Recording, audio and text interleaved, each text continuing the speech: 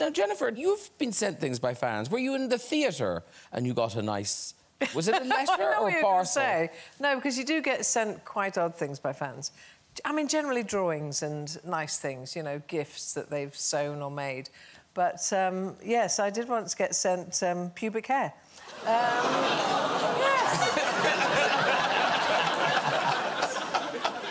Quite unexpectedly. A lot of it. But how was it arranged? Well, no. Oh no, you knew. Okay. But it was when I was did the first play. It was years ago. It must be 25, 30 years ago. I was doing a play in the West End, and the trouble with being in a theatre is everyone knows where you are every night. You can't be anywhere else, so they can always drop things in.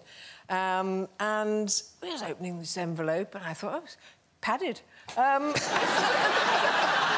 Padded envelope, burst it open. And whew, you go, oh. Wow. Oh. I say. And then a slightly odd sort of cut-up little, slightly pornographic letter.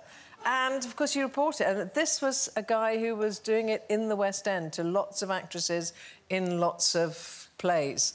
Wow. And I think he got arrested after he sent it to Felicity Kendall. That's all I know. I think there was trouble then. Or maybe he just ran out of pubic hair. He's going for armpit hair.